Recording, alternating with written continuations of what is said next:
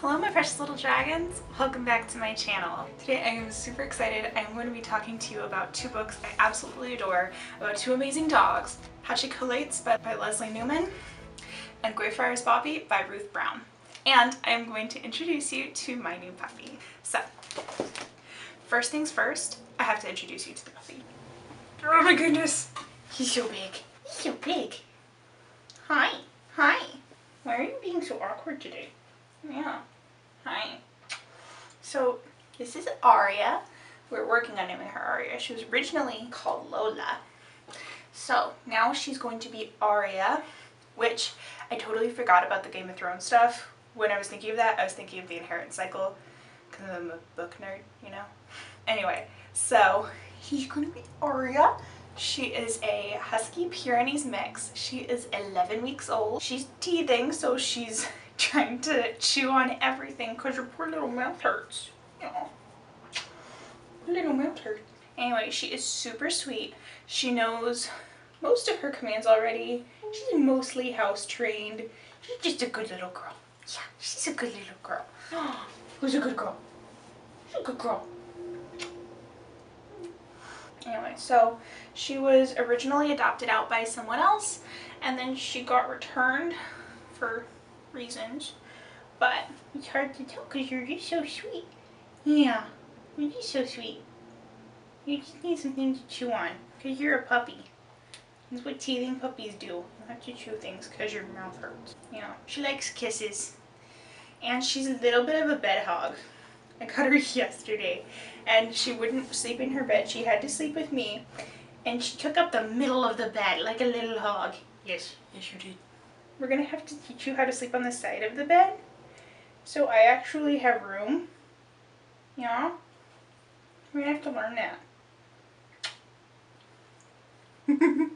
So I'm going to talk about Greyfriars Bobby. So, no, we don't eat books.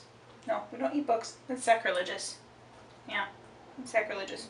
So Greyfriars Bobby was a dog in Edinburgh, Scotland, and he had an owner named Old Jack, and one day Old Jack died, and you know, Bobby followed his owner absolutely everywhere, and so he followed his body into the churchyard where he was buried.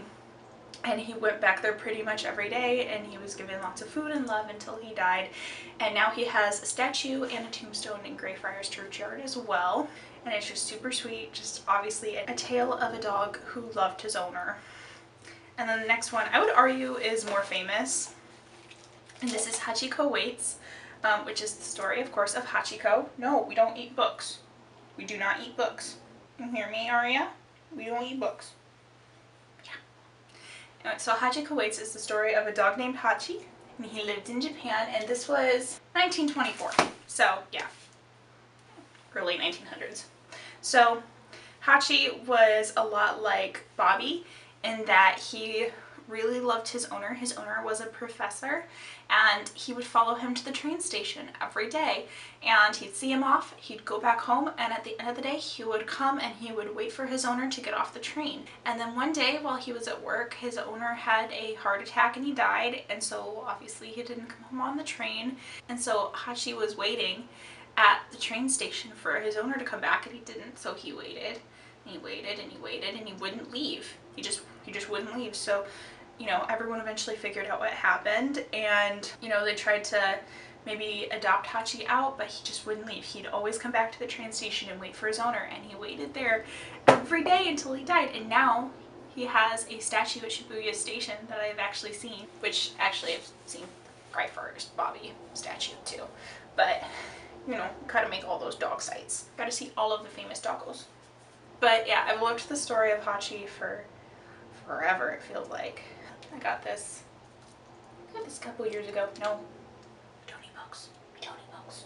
No. You know better. If you're going to live in my house, you're going to learn to respect the books. Anyway, so I just wanted to do a quick little video to tell you about two lovely little children's books about good doggos that you should definitely read. I definitely did not just like sob during reading Hachiko Waits. This one's obviously a little bit longer. It's a little bit more of a like mini chapter book. Oh my goodness. What are you trying to do? What are you trying to do? You gotta hold for the photo op. Yeah, gotta hold for the photo op. Yeah, so Greyfriars Bobby is a little bit more of like your traditional children's book where it's just like, it's just a picture book. No, we read books, we don't eat them. I'm gonna have to protect my books from her, aren't I? So this one is a little bit more of your traditional children's book where it's just illustrated.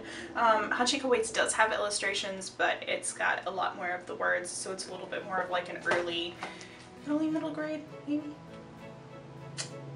Hard to tell. Anyway, so sweet. Both stories. So sweet, just like you. Yeah. I almost named her Yue. Still halfway debating, but I think I'm going with Aria. Oh, thank you for the kisses. Yeah, thank you for the kisses. All done. All done. Okay. So that'll be it for now. I just wanted to make a quick little video to introduce you to my friend and to a couple really good little dog books. So I hope you have an absolutely beautiful day. I love you all so much. Stay magic, keep reading, and maybe go pet a puppy today.